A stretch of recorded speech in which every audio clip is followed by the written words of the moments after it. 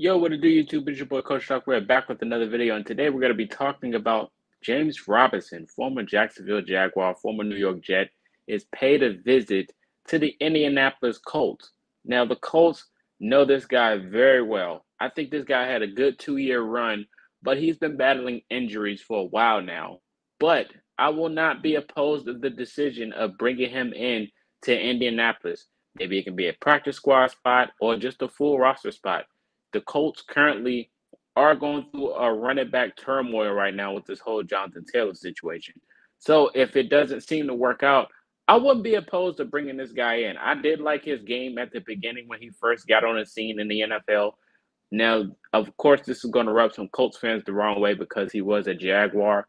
But I do like his run style, and I think it can be competent to the Shane Steichen offense. I'm not going out there and saying he's going to be top 5 running back, but I'm thinking of production-wise. I think his production could be decent to pair with an Anthony Richardson. You see what he's done with Trevor Lawrence. But adding him into the running back room with an Evan Hall or a Jake Funk, who I love dearly, even though he's on the practice squad, adding him to a running back room with an Evan Hall, a Deion Jackson, and a banged-up Zach Moss, who we don't know if he's even going to play week 1, I think James Robinson could be a good production running back, a good value running back in this system of what we got going on. He can catch out the backfield a little bit, and he's a good runner. He runs hard, man. He's a good runner, too. So I think when we go in these situations, when we talk about, oh, what if Jonathan Taylor was healthy?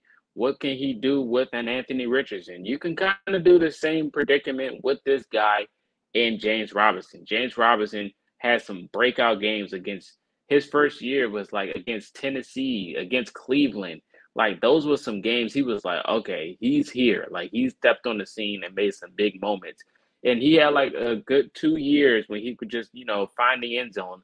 And he was a good fantasy running back for a little bit too. So I do, if you're a fantasy owner and James Robinson happens to hit the roster, especially with the Colts, who I think could be potentially run heavy, even though I know they're going to throw the ball a lot with Anthony Richardson, I think he can be a good value towards this offense and this system if the Colts were to pick him up. Now, I'm just saying, this is a situation, like I said, with Zach Moss being questionable. I do like Evan Hall's game a lot, and we could use him and Deion Jackson. But I'm saying for a third-string running back, I'm not opposed to the decision in bringing him in. But, it is what it is at the end of the day. But you guys let me know your thoughts in the comment section. Should the Colts pursue James Robinson? If not, who else should the Colts go get? There's a lot of running backs out there in the mix.